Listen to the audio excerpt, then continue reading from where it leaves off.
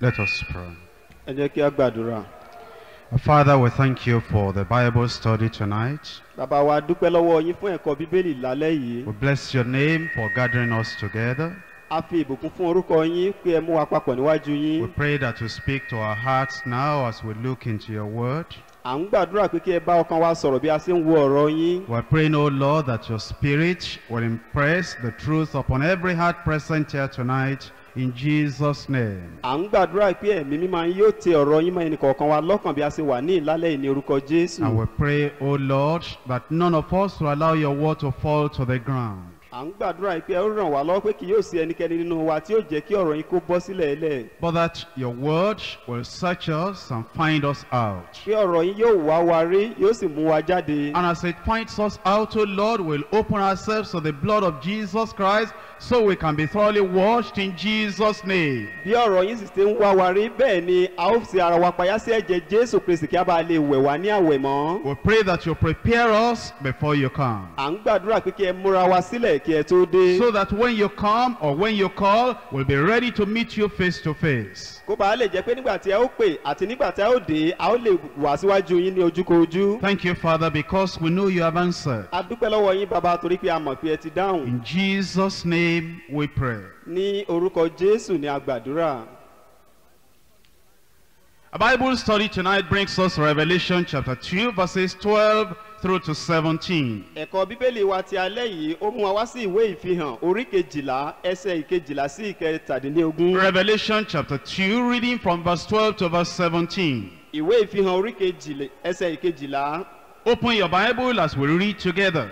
Sí Bíbélì rẹ bí a ti ń kà á papọ̀. And to the angel of the church in Pergamos write, These things saith he which has the sharp sword with two edges.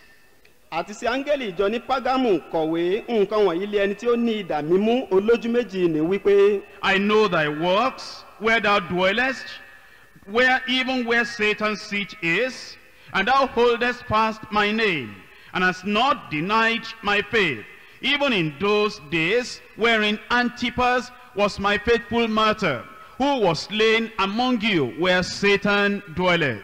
Èmi mọ iṣẹ́ rẹ àti ibi tí ìwọ ń gbé, àní ibi tí ìtẹ́ Sátánì wà, àti pé ìwọ di ìgbàgbọ́, àti pé ìwọ di orúkọ mi mú ṣinṣin, tí ìwọ kò sì ṣẹ́ ìgbàgbọ́ mi. Lé ọjọ́ wọn nì nínú èyí tí Antipa ìṣe olóòótọ́ ajẹ́rìí ikú mi, ẹni tí wọ́n pa nínú yín níbi tí Sátánì ń gbé. But I have a few things against thee, because thou hast them that hold the doctrine of Balaam, who taught Balak to cast a stumbling block before the children of Israel, to eat things sacrificed unto idols, and to commit fornication. Ṣùgbọ́n mo ní nǹkan díẹ̀ wí sí ọ, nítorí tí ìwọ ní àwọn tí ó di ẹ̀kọ́ ti Bálámù mú níbẹ̀, ẹni tí ó kọ́ Bálákù láti mú ohun ìkọ̀sẹ̀ wá síwájú àwọn ọmọ Ísírẹ́lì, láti máa jẹ ohun tí a parúbọ sí òrìṣà, àti láti máa ṣe àgbèrè. So as thou also them that hold the doctrine of the Nicolaitans, which sin I hate. Bẹ́ẹ̀ ni ìwọ sì ní àwọn tí ó gba ẹ̀kọ́ àwọn Nicolaitani pẹ̀lú, ohun tí mo kórìíra. Repent, or else I will come unto thee quickly, and will fight against them with the sword of my mouth. Ronúpìwàdà, bí kò ṣe bẹ́ẹ̀, èmi ó tọ̀ wá nísinsìnyí, èmi ó sì fi idà ẹnu mi bá wọn jà. He that has an ear, let him hear what the Spirit says unto the churches. To him that overcometh will I give to eat of the hidden manna, and will give him a white stone, and in the stone a new name written, which no man knoweth, saving he that he receiveth it. Ẹni tí ó bá lé etí kí ó gbọ́ ohun tí ẹ̀mí ń sọ fún àwọn ìjọ. Ẹni tí ó bá ṣẹ́gun lé, èmi ó fi mánà tí ó pamọ́ fún jẹ, èmi ó sì fún lé òkúta funfun kan, àti sára òkúta náà orúkọ titun tí a ó kọ sí, tí ẹnikẹ́ni kò mọ̀ bí kò sí ẹni tí ó gbà á. It is very significant that the church at this time is studying the book of Revelation. Ó ṣe pàtàkì nírú àkókò yìí pé ìjọ ń kẹ́kọ̀ọ́ nínú ìwé ìfihàn. When you talk of something as a revelation, it means it was hidden, it was covered, it was like a mystery, it was unknown. But now, by the Spirit of God, it is revealed and opened and unveiled for you to see very plainly and very clearly. Nígbà tí a máa ń sọ pé ohun kan jẹ́ ìfihàn, ó túmọ̀ sí wípé a ti fi pamọ́ nígbà kan rí, ó wà ní ìkọ̀kọ̀, kò wà ní gbangba níbi tí ojú gbogbo ènìyàn tó ti lè tó, ṣùgbọ́n báyìí a wá sí ipayá, a fi hàn fún gbogbo ènìyàn láti lè rí. And there are three areas of things that are revealed in the book of Revelation. Oríṣi àwọn nǹkan mẹ́ta sì ni a fi hàn nínú ìwé ìfihàn. The first part of the revelation is Revelation chapter 1. Apá kìíní nínú ìwé ìfihàn ní orí ìkíní. Jesus Christ had ascended and gone to heaven. Jésù Kristi ó ti wá sínú ayé, ó sì ti gòkè rí ọ̀run. The disciples knew that Jesus was now sitting at the right hand of majesty on high. Àwọn ọmọ ẹ̀yìn wọ́n mọ̀ pé Jésù Olúwa báyìí ó jókòó ní apá ọ̀tún ọlá ńlá ní ọ̀run. But what does he look like? Ṣùgbọ́n báwo ló ṣe rí? How about his power? Báwo ni agbára rẹ̀? How about his authority? Báwo ni àṣẹ rẹ̀? How about the very fact that now he reigns over heaven and over all things? Kí ni òtítọ́ tó wà nídìí wípé ó ń jọba báyìí lórí ọ̀run àti lórí ayé? What is the difference between his state now, his condition now, and the condition he was when he walked the streets of Galilee? Báwo ni ipò tí ó wà báyìí ṣe rí pẹ̀lú ipò tí ó wà tẹ́lẹ̀ nígbà tó ń rìn káàkiri ní Galilee? Little did they know the high position, the high authority of Jesus Christ, even though he had told them, all authority on earth and in heaven is given unto me. Díẹ̀ ní nǹkan tó yé wọn nípa ipá, agbára àti títóbi rẹ̀, bó tilẹ̀ jẹ́ pé ó ti sọ fún wọn tẹ́lẹ̀ rí pé gbogbo agbára lé ọ̀run àti lé ayé lè a fi fún mi. You would have thought that John the Beloved, because he leaned on the bosom of Jesus Christ, because he saw him when he rose from the dead, because he was right there when Jesus was being taken to heaven, you will think that he knew everything about Jesus Christ in his present state, condition, and in his present authority. Wàá lérò pé bóyá Jòhánù olùfẹ́ ìfẹ́ ètò ẹ̀pọ̀ máa ń rọgùn sí àyà Jésù Olúwa ẹni tó súnmọ́ pẹ́kípẹ́kí nígbà tó wà nínú ayé ẹni tó rí nígbà tó jíǹde kúrò nínú òkú wàá lérò pé bóyá ó mọ irú ipò ọlá ńlá àti agbára àti ipò tí a ṣe lógo tó wà lẹ́yìn ìgbà tó jíǹde kúrò nínú òkú tó gòkèrè ọ̀run ni. But you see, when the revelation of who Jesus is came to him in chapter 1, it was a revelation that knocked him down. Ṣùgbọ́n nígbà tí ó wá rí ìfihàn Jésù Olúwa pẹ̀lú gbogbo ògo àti ọlá ńlá rẹ̀ ògo yìí ó bùlù tó bẹ́ẹ̀ gẹ́gẹ́ tó yẹ pé ó ṣubú lulẹ̀. In chapter 1 verse 17. Orí kìíní ẹsẹ̀ kẹtàdínlógún. And when I saw him, I fell at his feet as dead. And he laid his right hand upon me, saying unto me, Fear not, I am the first and the last. Nígbà tí mo rí mo wólẹ̀ lé ẹsẹ̀ rẹ̀ bí ẹni tí ó kú ó sì fi ọwọ́ ọ̀tún rẹ̀ lé mi ó ń wí fún mi pé má bẹ̀rù èmi ni ẹni ìṣáájú àti ẹni ìkẹyìn. You see, John could have said, I know Jesus. Ǹjẹ́ ó jẹ́ mọ̀ pé Jòhánù lè ti wí pé mo mọ Jésù. In fact, a little time before this time, he wrote in the epistle of 1 John, he said, Him that we know, that we have handled, we declare unto you. He thought he knew Jesus, but now a revelation came and it knocked him down. Wàá rò pé bóyá Jòhánù ó ti mọ Jésù dáradára tẹ́lẹ̀ ni ó ti ẹ̀ lè rí nínú àwọn epistẹ́lì ti Jòhánù tí ó ti kọ ó ní ẹni tí àwa mọ̀ ohun tí àwa ti gbámú ohun tí àwa ti rí ó ń sọ̀rọ̀ bí ẹni pé ó ní ìdánilójú lákòókò ìgbà náà ṣùgbọ́n nígbà tó rí nínú ògo ńlá rẹ̀ báyìí ó wólẹ̀ lẹ́sẹ̀ rẹ̀ bí òkú. You see, if you have a little revelation of Jesus Christ at salvation, you think you have known Jesus all through and through. Ó jẹ́ mọ̀ pé nígbà tí ó bá mọ Jésù nínú ìrírí ìgbàlà wàá rò pé ó ti mọ Jésù pátápátá ni. But when the Spirit of the living God begins to take the things of Christ and it begins to reveal unto you, it knocks you down so much, you begin to pray like Isaiah until your inner nature, your inner man is now purged and you are sanctified. Ṣùgbọ́n nígbà tí a bá tún fi Jésù Kristi hàn ọ́ jinlẹ̀ jù bẹ́ẹ̀ lọ wàá wólulẹ̀ wàá rí ìgbé ayé rẹ̀ ìwọ pàápàá yóò sì wàá kígbe gẹ́gẹ́ bí Isaiah títí tí a ó fi fọwọ́ kan inú rẹ̀ lọ́hùn tá ó sì ṣiṣẹ́ ìyanu kan nínú ọkàn rẹ̀. And you see, for a person that has had that Adamic nature uprooted and has known Jesus Christ now in a brighter light, he thinks, I know Jesus. Irú ẹni tó sì wá mọ Jésù nínú ìrírí ìsọdi mímọ́ èyí tó wá wípé a ti sọ ọkàn mi di mímọ́ á wípé mo ti mọ Jésù. And yet when you come to that point where the Spirit of God comes fully upon you, overwhelms you, anoints you, saturates you, and you are filled with the Spirit of God, and then when the Spirit is come, he will show you things belonging to me, and he reveals Christ to you more, then it's like you even never met Jesus Christ before. Nígbà tí o bá sì wá tẹ̀síwájú tá wá tú agbára ẹ̀mí Ọlọ́run lé ọ lórí tá a fi kún ọ tá a fi wọ̀ ọ́ tí agbára ọ̀run tó dé inú ayé rẹ ìwọ pàápàá wá sì wá ronú nírú àkókò náà wípé o mọ Jésù bẹ́ẹ̀. And yet you see, even after you are baptized in the Holy Ghost, there are times in God's own wisdom, in God's own favor, where if you are waiting upon him, if you are crying unto the Lord, if you are seeking to know the Lord more and more, that I may know him and the power of his resurrection, if you really want to know him, a time comes from time to time when he is revealed unto you, and every revelation of Jesus Christ, when you see him afresh, just knocks you down. Nígbà tí ó bá sì wá tẹ̀síwájú báyìí bóyá o tún wá fẹ́ mọ Olúwa sí o lọ síwájú Olúwa o béèrè fún ó wá Olúwa gidigidi pẹ̀lú gbogbo ipá rẹ̀ nígbà tí o sì wá rí ògo Olúwa tí Olúwa farahàn ọ́ ìrí tó tún rí ó tún farahàn lọ́nà ògo mìíràn lọ́nà ìyanu mìíràn ó sì wá dàbí ẹni pé o kò tiẹ̀ tí mọ̀ ọ́ rí tẹ́lẹ̀. And yet do you know that as you look at the whole book of the Revelation, as you go away from chapter 1 and get into chapters 2 and 3 and 4, when you come to chapter 5, then you see Jesus Christ more. You come to all those chapters, you see Jesus Christ more. And you come to chapter 20, chapter 21, chapter 22, and you see Jesus like you have never seen him in his authority and glory. This book, point 1, is to reveal Jesus to the church more. Nígbà tí o bá sì wá bẹ̀rẹ̀ sí ní kà nínú ìwé ìfihàn nígbà tó bá rí nínú ògo rẹ̀ ní orí ìkíní nígbà tó bá tún wá ń tẹ̀síwájú tó tún kà á tó tún wá rí ní orí ìkarùn-ún wà á tún rí ògo rẹ̀ tó tún ga ju ètò ti rí tẹ́lẹ̀ lọ nígbà tó bá ka orí ogún orí ìkọkànlélógún orí ìkejìlélógún bákan náà ni wà á tún máa rí Jésù nínú ògo ọlá ńlá rẹ̀ sí ìwé yìí ó wà láti lè fi Jésù hàn ọ́ síwájú sí. Chapters 2 and 3 they form the second part of the book. Orí ìkejì àti ìkẹta wọ́n fi ipa kejì ìwé náà hàn. And it's talking about the church. Ó sì ń sọ nípa ìjọ. Again, you will see that everything we read in these two chapters is revelation concerning the church. Nígbà tí o bá sì ń kà nínú orí kejì yìí, wàá rí pé ó jẹ́ ìfihàn nípa ti ìjọ. It tells us the present condition of the church, and it tells us what the church really ought to be in the sight of God. Ó ń fi ipò tí ìjọ wà lọ́wọ́lọ́wọ́ báyìí, ó ń fi hàn wá. Bákan náà ló sì wá ń fi bí ìjọ ṣe rí gan níwájú Olúwa, ó fi hàn níwájú It Olúwa. tells us some hidden things like sin, like blemish, like spot, like dirt, like stain that had been in some of these churches that their leaders did not know.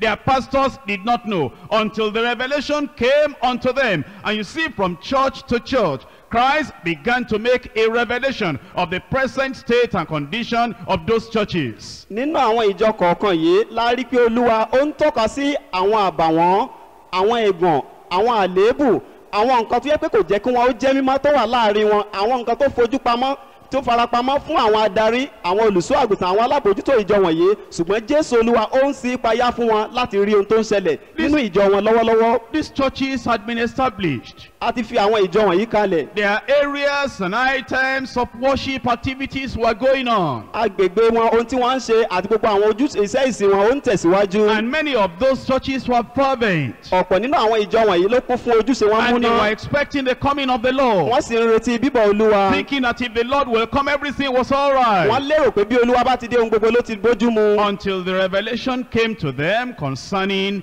their spiritual state and condition. Títí fi di ìgbà tí ìfihàn náà tó wá tọ̀ wọ́n wá irú ipò tí wọ́n wà nípa ti ẹ̀mí. And you see, that is like for the individual in the church. Bákan náà ló sì rí fún olúkúlùkù ẹnì kọ̀ọ̀kan nínú ìjọ. The average Christian in the church thinks that he's all right. Everything is going on fine. He is born again. He has his foundation in Christ. He is carrying on Christian activities until the Spirit of God begins to reveal your heart, your attitude, your thought, your disposition, your relationship, your interaction with other people unto you, until the Spirit of God begins to reveal to you the things that must be corrected so that you can be an overcomer. You will not know really who you are and how you are. Ọ̀pọ̀lọpọ̀ àwọn onígbàgbọ́ tí wọ́n sì wà nínú ìjọ, òun ló jẹ́ pé wọ́n ń ròyìn pé àwọn ti dúró dáradára, ipò tí àwọn wà, ipò ó ti dára, wọ́n ń tẹ̀síwájú, wọ́n ń ṣiṣẹ́ fún Olúwa, wọ́n kún fún ojúṣe, títí di ìgbà tí ẹ̀mí Ọlọ́run tó bá tọ̀ wọ́n wá, tó fi ayé wọn hàn wọ́n, àwọn ẹ̀gbọ̀n, àwọn àléébù, ìbàbí àwọn ẹ̀ṣẹ̀ tó wà nínú ayé wọn.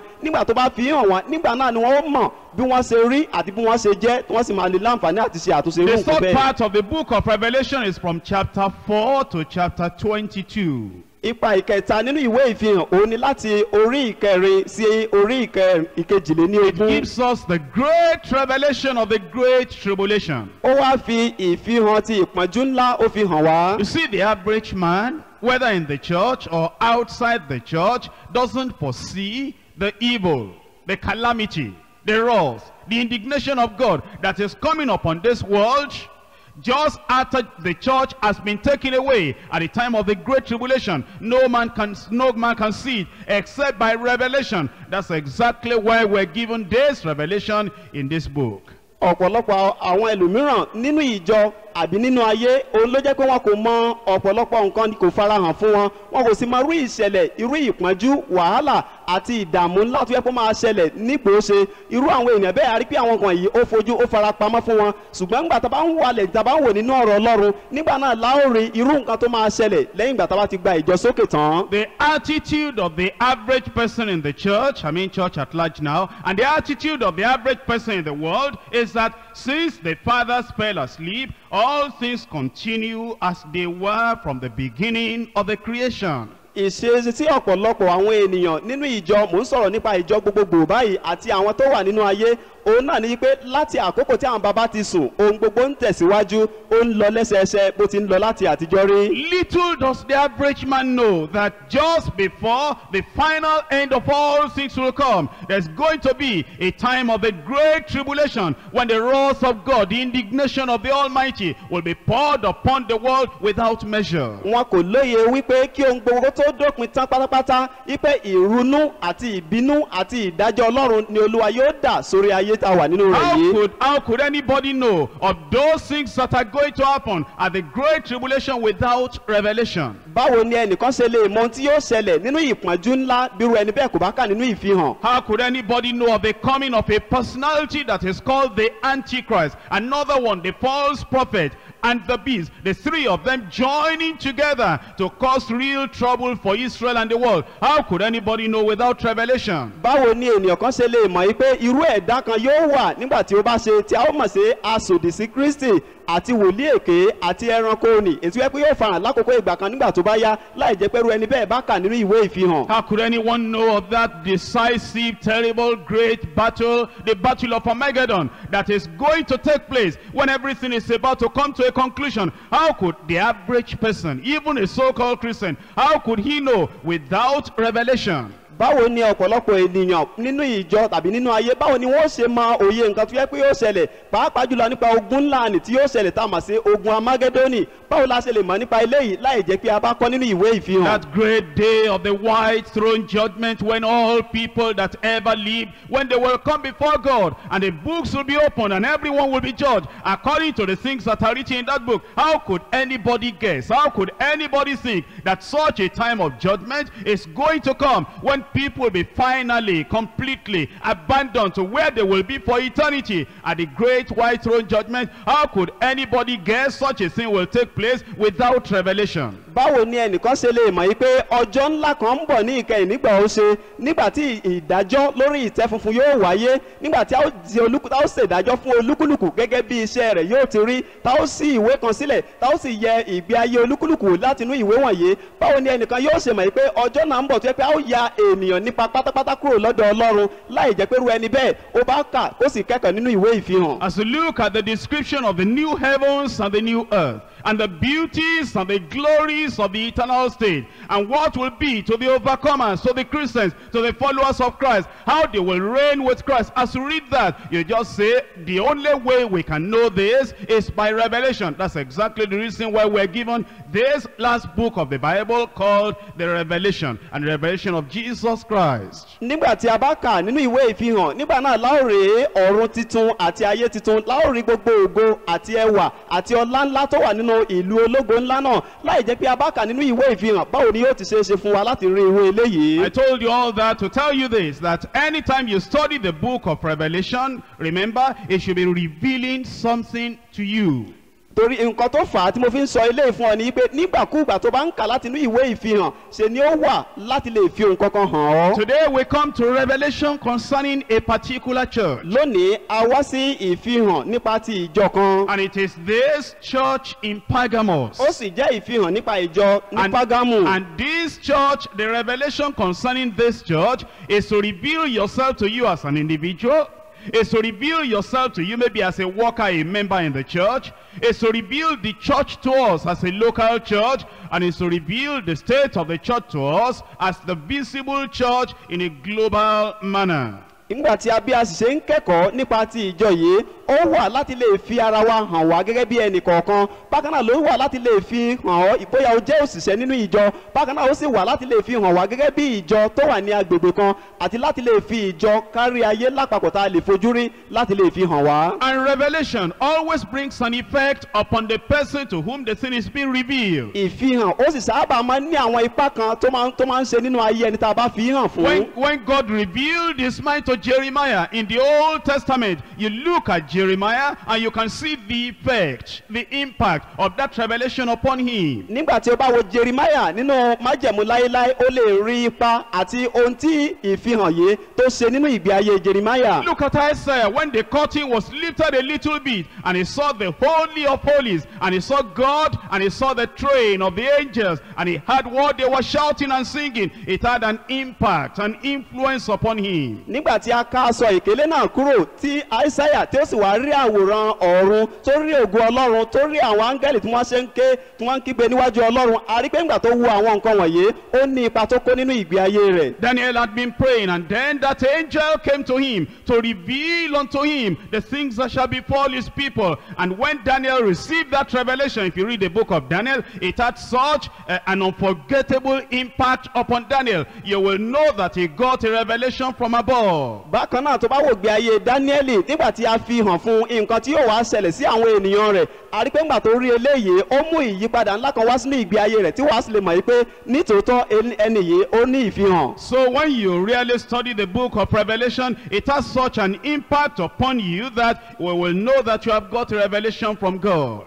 Bákan náà nígbà tí wọ́n pẹ̀lú bá ní ìfihàn yóò ní ipa kan tí yóò ṣe nínú ayé rẹ̀ táwọn mọ̀ pé nítòótọ́ orí ìfihàn. Now let us look in particular into this message for the church of Pergamos, that we're looking to the Lord today to give us a revelation concerning our heart, concerning our lives, concerning our family, concerning our local district church, concerning the church at large. Torí náà a ó wò nípa ti ìjọ yìí a ó sì rí ìfihàn tí ó di Olúwa tó fẹ́ fi hàn wá nípa ọkàn wa, nípa ìgbé ayé wa, nípa ẹbí wa, nípa ìjọ ti agbègbè wa àti nípa ti ìjọ lápapọ̀. And as you study this together with me tonight, your prayer while you are hearing the word of God silently, quietly, you should be praying, oh God, give me that revelation. Show me that revelation. Something hidden in these verses. Something hidden in this passage that I need to know, that need to have an impact upon my life. Give me that revelation. Otherwise, if you don't have a revelation through this, we study in vain.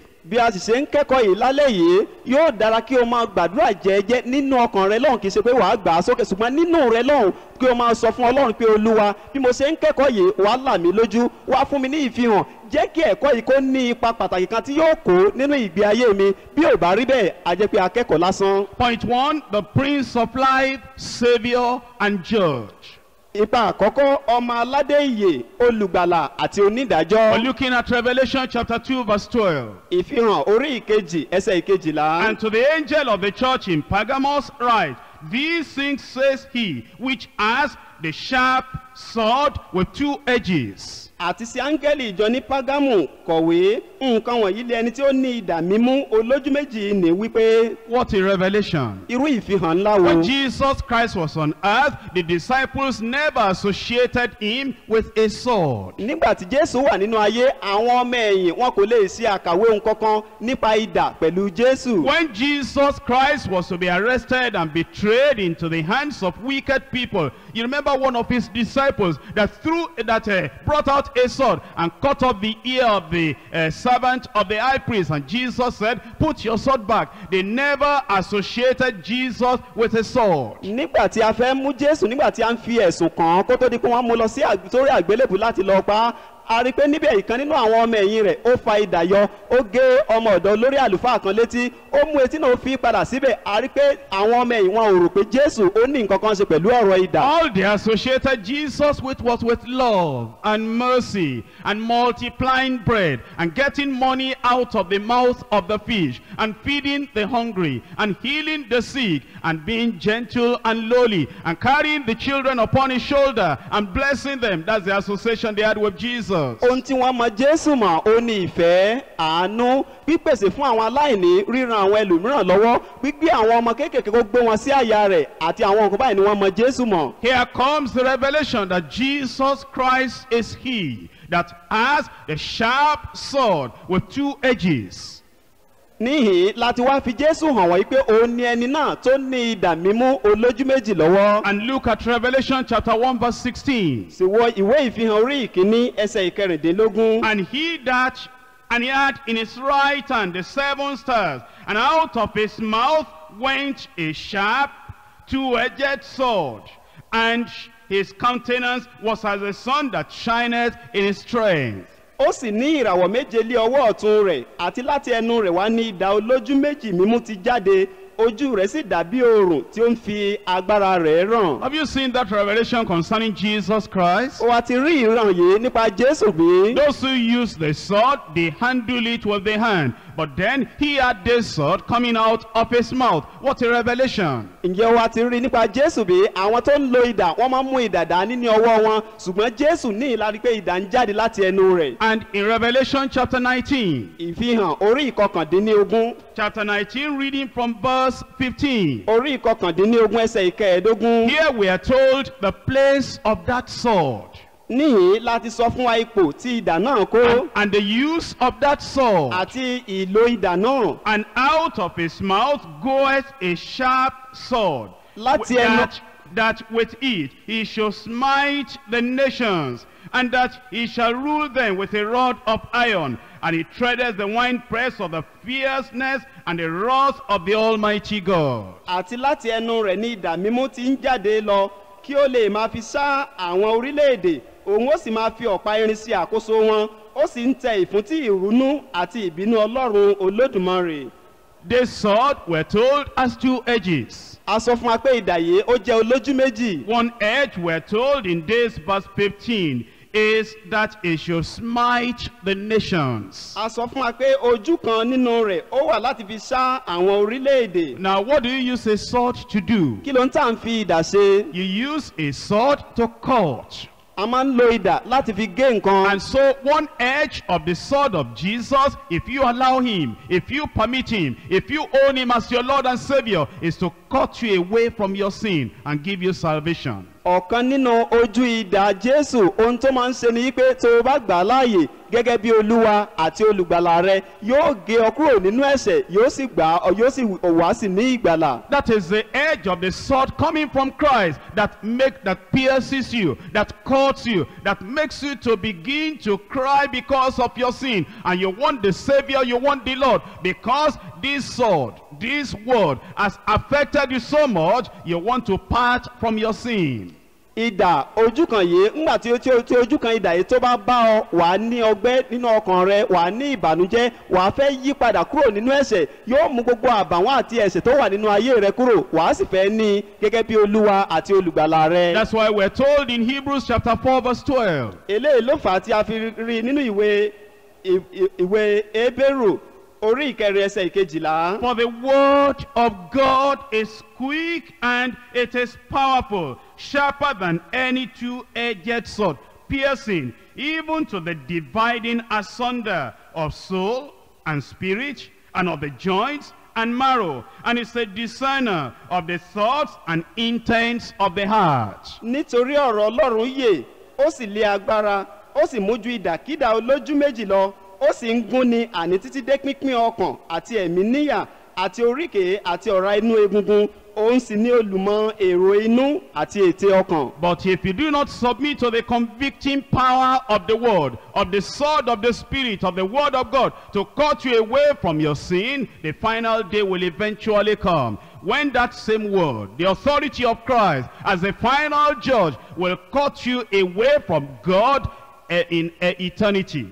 Eternally, you'll be way separated from the Almighty God. Tí o bá gba idà Olúwa láàyè láti ṣiṣẹ́ nínú ọkàn rẹ, láti ṣiṣẹ́ nínú ayé rẹ, láti mú gbogbo àwọn ẹ̀ṣẹ̀ àti àbàwọ́n tó wà nínú ayé rẹ, láti mú kúrò kí ó sì di Olúwa àti olùgbàlà rẹ, ọjọ́ kan ń bọ̀ èyí tí ṣe ọjọ́ ìkẹyìn, nígbà tí idà náà ní ojú kejì rẹ̀ tí yóò yà ọ́ nípa pátápátá kúrò lọ́dọ̀ Ọlọ́run. And no one that has not been saved will escape the edge of that sword to cut him away from the Almighty God on that day. Kò sì sí ẹnikẹ́ni tí kò tí ì di ẹni ìgbàlà èyí tí yóò jàbọ́ kúrò nínú idà Olúwa tí yóò gé kúrò ní ọjọ́ ìkẹyìn. All those who die in sin, all those who die in their backsliding, in their blasphemy, all those who die in their rebellion, all those who die without giving themselves to God in repentance, on that final day the sword of the Almighty will cut them away from the peace of God, from the goodness of God, from all the enjoyment that we have with God in eternity, to spend their part in the lake that burns with fire and brimstone. Gbogbo àwọn tí wọ́n jẹ́ ẹlẹ́ṣẹ̀, gbogbo aláìgbàgbọ́ tàbí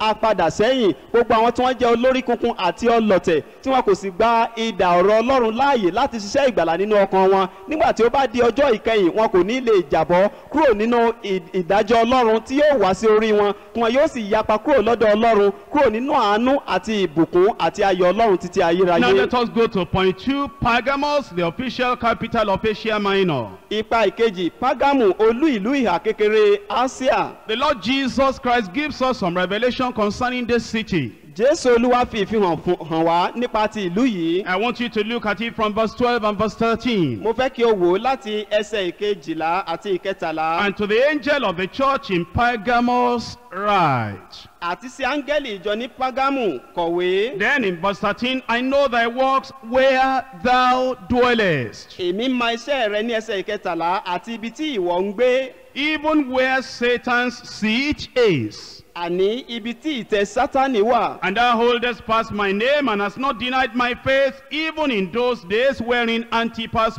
was my faithful martyr, who was slain among you, where Satan dwelleth. Tí ìwọ kò sì ṣẹ́ orúkọ mi, tí ìwọ kò sì ṣẹ́ ìgbàgbọ́, ìwọ di ìgbàgbọ́ mú lé ọjọ́ wọn nì nínú èyí tí Antipas ti ṣe olóòótọ́ ajẹ́rìí ikú mi, ẹni tí wọ́n pa nínú yín níbi tí Sátánì ń gbé. Now we learned something about Pergamos. A kọ́ nǹkan kan nípa Págámù. It was a sinful city. Ó jẹ́ ìlú tí ó kún fún ẹ̀ṣẹ̀. It was a Satan-influenced, Satan-controlled city. Ó jẹ́ ìlú tí Sátánì tí ó ń darí tó sì ń ṣàkóso. It was a city that Satan had a special interest. He put his headquarters there. Jesus himself said, where Satan's seat is. Ìlú Págámù ó jẹ́ ibi tí Sátánì tó ní ìfẹ́ sí tó sì gbé ibùjókòó rẹ̀ tó fi sí tó sọ di bí olúùlú fún ara rẹ̀. We're told of many places that Satan goes up and down, to and fro. But in this case of Pergamos, it wasn't just going up and down, to and fro. It was where Satan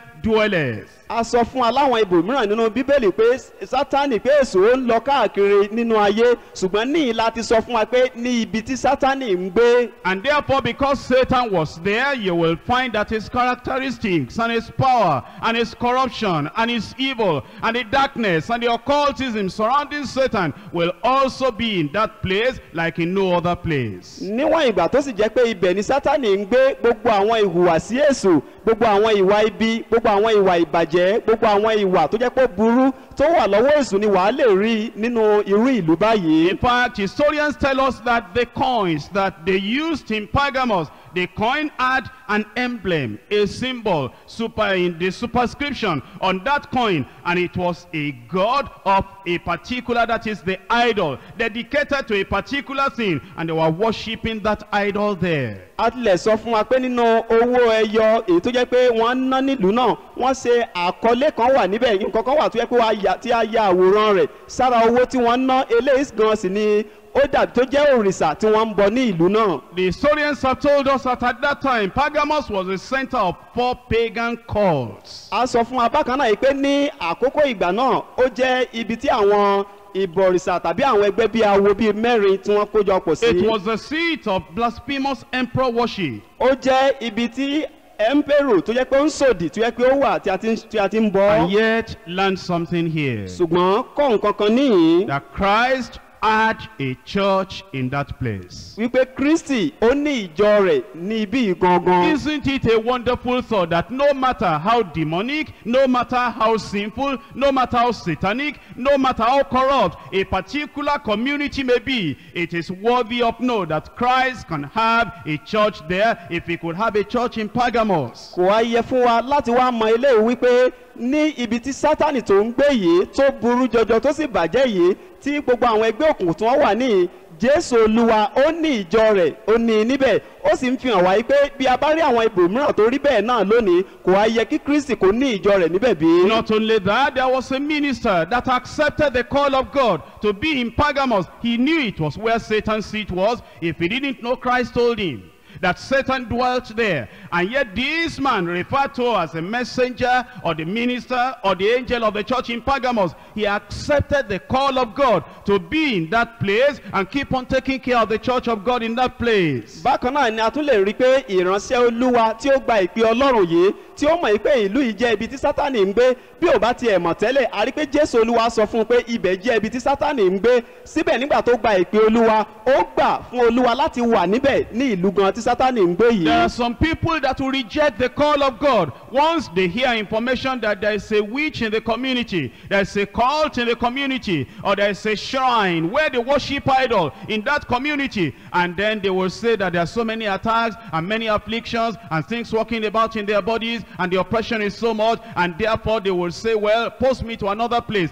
I cannot be a pastor, I cannot be a leader, I cannot be a preacher in this community, because this is the very seat and the headquarters of a particular cult or secret organization.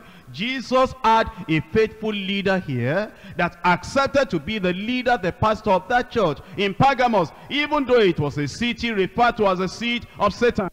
Bákan náà ló yẹ fún wa láti mọ̀ pé ìránṣẹ́ Olúwa kan pé ó wà níhìn, àwọn ẹlòmíràn wà tó yẹ kí wọ́n ti gba ìpè Olúwa, nígbà tí a bá sì rán wọn láti lọ sáàárín àwùjọ kan láti lọ jẹ́ iṣẹ́ Olúwa níbẹ̀. Irú àwọn ènìyàn bí a sọ pé àwọn ti gbọ́ wípé àwọn àjẹ́ wà ńbẹ̀ yẹn, ẹgbẹ́ awo àtẹgbẹ́ òkùnkùn ó wà ńbẹ̀. Bákan náà àwọn abọ̀rìṣà wọ́n wà ńbẹ̀. Ibi tí ẹ rán mi lọ yìí ó kún fún ìwà búburú àti ìwà ipá, ṣùgbọ́n síbẹ̀síbẹ̀ a rí pé irú àwọn ènìyàn bẹ́ẹ̀ wọ́n á fẹ́ kọ̀ láti lọ síbẹ̀, ṣùgbọ́n a rí ìránṣẹ́ Olúwa tó wà lórí ìjọ Págámù yìí, bó tilẹ̀ jẹ́ pé ìjọ náà ibẹ̀ burú àti pé ó jẹ́ ibùjókòó Sátánì, ó gbà láti ṣiṣẹ́ fún Olúwa níbẹ̀. What a challenge if you are made a house fellowship leader, and in that same very house you know that there are some things taking place in one of the rooms there or in the backyard there. You don't pack up and say there cannot be house fellowship there. If a church could be in Pergamos where Satan's seat is, there can be an house fellowship in that place. Ó sì lè jẹ́ adarí ìdàpọ̀ ojúlé, kó sì jẹ́ pé nínú ilé tó ti ń ṣe ìdàpọ̀ ojúlé yìí bóyá o gbọ́ pé àjẹ́ wà níbẹ̀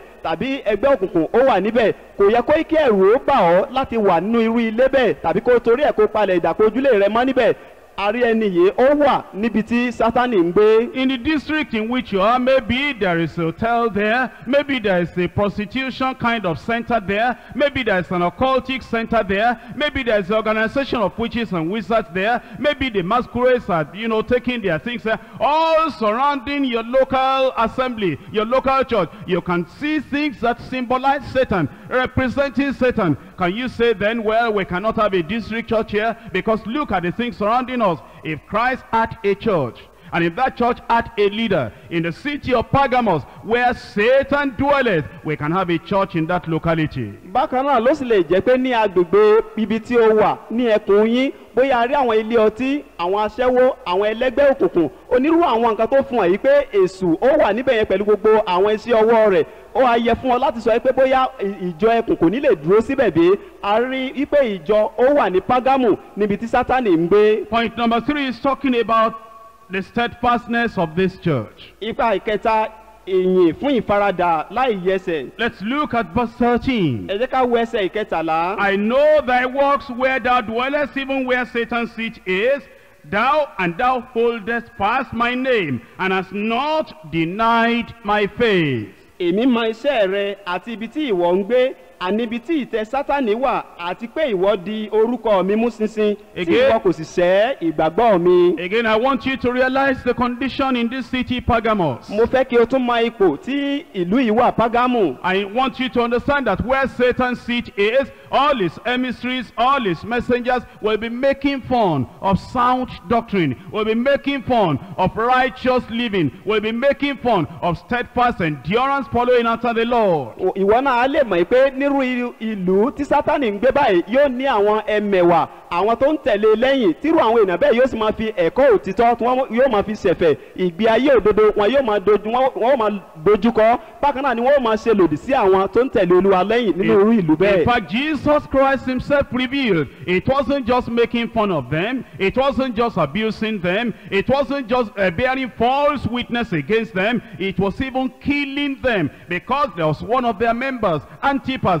that was killed in a violent way because of the persecution. A lè sọ fún wa pé kì í kàn ṣe pé wọ́n fi wọ́n ṣẹ̀fẹ̀, kì í kàn ṣe pé wọ́n ń yọ sùdì sí wọn, kì í kàn ṣe pé bóyá wọ́n ń ṣe lòdì sí wọn tàbí wọ́n ń ṣe inúnibíni sí wọn nìkan, ṣùgbọ́n a tún sọ fún wa pé Antipa, ọ̀kan nínú wọn pàápàá, ṣe ni wọ́n pa á. And yet we're told of this minister that he held fast to the name of the Lord. Síbẹ̀ a sọ fún wa pé ìránṣẹ́ Olúwa yìí ó di orúkọ Olúwa mú ṣinṣin. And that he did not deny the faith. bákan náà ni kò sì sẹ́ ìgbàgbọ́. What a revelation. Irú ìfihàn ńlá There are wo. some women that will tell us that because of how hot their family is, because of how uncompromising, unyielding, understanding their husbands are, it is not possible for them to hold fast to the teaching of the Word of God. Àwọn obìnrin mìíràn wà tó jẹ́ pé wọ́n á sọ pé nítorí pé ipò tí ẹbí àwọn wà, torí bí ilé àwọn bó ṣe gbóná jọjọ sí àti pé bí ọkọ àwọn bó ṣe ń dojúkọ ìhìn rere,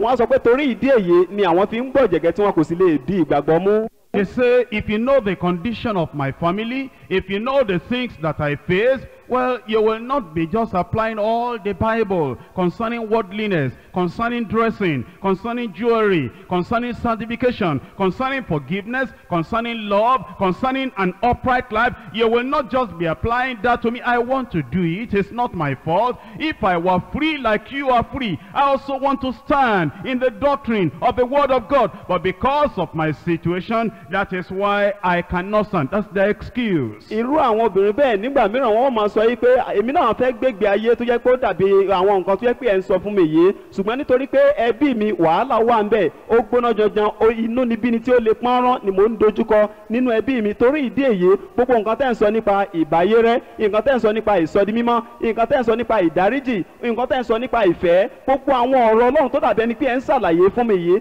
tèmi náà bá lómìnira gẹ́gẹ́ bíi ti ẹni n ò bá ṣe é, ṣùgbọ́n nítorí ipò tí ẹbí mi wà ni ò jẹ́ kí n lè ṣe ìgbọràn sí àwọn ọ̀rọ̀ Ọlọ́run wọ̀nyí. There are some women that will tell us, yes, they are born again, and they know the Word of God. They know what the Word of God says concerning all these things you are talking about. But you know, being a secretary in my place of work, if you knew my boss, if you knew also other secretaries, if you know the competition, if you know if you are going to get promotion, the way you ought to appear. In fact, there is a code. There is a way they say everybody must appear. I know the Word of God. At least I can read. I know the standard that is required of me. But you know, because of my place of work, I cannot take my stand. Àwọn obìnrin mìíràn wà tí wọ́n sọ pé gbogbo nǹkan tẹ́ ń sọ nípa ìbáyérẹ́, ìgbé ayé ìwà mímọ́, ká gbégbé ayé ìwọ̀ntúnwọ̀nsì àti ìrẹ̀lẹ̀ wọ̀nyí, mo gbọ́ ní tòótọ́, mo tiẹ̀ ń fẹ́ láti ṣe wọ́n, ṣùgbọ́n tó bá máa rí ibi tí mo ti ń ṣiṣẹ́, irú ìfagagbága tó wà níbẹ̀, irú ọ̀gá tó wà níbẹ̀, irú nǹkan tó gbọ́dọ̀ ṣe tó bá ń fẹ́ ìgbéga nínú irú ibi iṣẹ́ bẹ́ẹ̀ yẹn, òun ló fà á tó fi dàbẹ́ ni pé mi ò lè gbégbé ayé mi gẹ́gẹ́ bí nǹkan tẹ́ ń fi hàn fún mi yìí. Some people tell us that because of the family they come from, therefore, they cannot keep to the standard of the Word of God in marriage. Because in that family, you have to make this sacrifice, and make that sacrifice, and make that other one. If you don't, at least in a little way, bend to what they are saying, what they are going to do is that they are going to reject you from being a child in that family. And if you see the fire, if you see the opposition, if you see all the jests, all the things that they have been saying against me, in fact, you know, even as you say that I'm not measuring up to line, they are still calling me fanatical. What if I measure up to line? What are they going to call me? Àwọn ẹlòmíràn bákan náà ni wọ́n sọ pé inú irú ẹbí tí mo ti jáde wá ó jẹ́ ẹbí tó yẹ pé ó lè pọ́n rán, wọn kò sì gbà mí láàyè láti tẹ̀lé Olúwa tọkàntọkàn. Nínú irú ẹbí bẹ́ẹ̀ wọ́n láwọn ìrúbọ tí wọ́n máa ń ṣe, àwọn òrìṣà tí wọ́n máa ń bọ. Tó bá sì ti dúró nídúró pé o gba Olúwa gbọ́ pé ò ní lọ́wọ́ sí gbogbo àwọn ìbọ̀rìṣà bẹ́ẹ̀, ṣe ni wọ́n pinnu láti pé wọ́n lé ẹ jáde kúrò nínú ẹbí yẹn, pé ò kì í ṣe ara àwọn ẹbí wọn mọ́. Njó tiẹ̀ mọ̀ pé pẹ̀lú gbogbo mo tiẹ̀ ti ṣe ń gbìyànjú tí mi ò tí ì dé ojú òṣùwọ̀n tẹ́ fẹ́ kí n dé yìí, njó jẹ́ mọ̀ pé wọ́n tún ń pè mí ní alákatakítí. Irú àwọn èèyàn bẹ́ẹ̀ kò sì ní lè dúró nínú ọ̀rọ̀ Ọlọ́run. There are people that tell us that, you know, the Bible says pray without ceasing, and I want to pray. I want to be prayerful, but you know, when I pray, my people who are idol worshippers, they come to tell me that if you continue praying like that, you are destroying our idol. And because of what you are doing, you are fighting us indirectly by your prayer. We're going to fight you. And then you say, the more I pray, this thing will knock me in the head. In the night, they will carry me from one place and dump me inside the sea. The more I pray, the more affliction I have. And so I've learned now to manage myself very well. I see that if I don't pray, no trouble. My people are not going to make any trouble if I don't pray. My trouble only comes when I pray. So now, no prayer in the house, no prayer even in the church, because they appear to be trailing my steps. And when I really pray fervently that night, I will know what my eyes will see. They say it is because of that attack. And because they dwell in their family where Satan's seat is, they say that is why they cannot pray as God wants them to pray.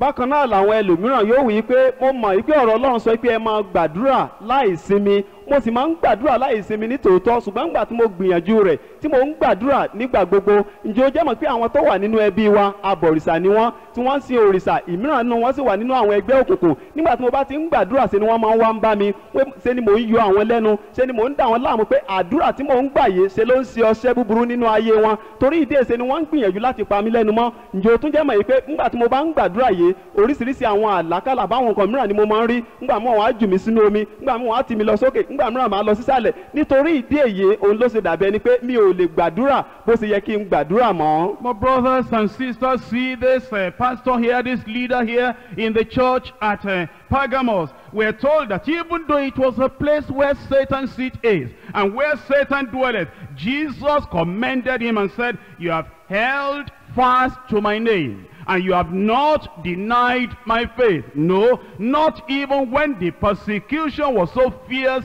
and tense that Antipas was killed among you. Níhìn la rí pé Olúwa ó ń gbé oríyìn fún ìránṣẹ́ Olúwa tí ó wà ní ìjọ Págámù yìí, níbi tí Sátánì ń gbé pẹ̀lú gbogbo àwọn ìwà ìkà àti ìwà búburú rẹ̀. Olúwa sì ń gbé oríyìn fún wípé ó ní ìwọ di orúkọ mi mú ṣinṣin, ìwọ kò sì sẹ́ ìgbàgbọ́ mi. Nígbà tí inúnibíni náà tó tiẹ̀ múná débi pé ṣe ni wọ́n mú Antipa tí wọ́n pa á, síbẹ̀síbẹ̀ ó dúró nínú ìgbàgbọ́ mi, ò sẹ́ orúkọ mi. Hebrews chapter 4 verse 14. Hébérù orí ìkẹrin ẹsẹ̀ ìkẹrìnlá. Hebrews chapter 4 verse 14. Hébérù orí ìkẹrin ẹsẹ̀ ìkẹrìnlá. Seeing then that we have a great high priest that is passed into the heavens, Jesus the Son of God, let us hold fast our profession.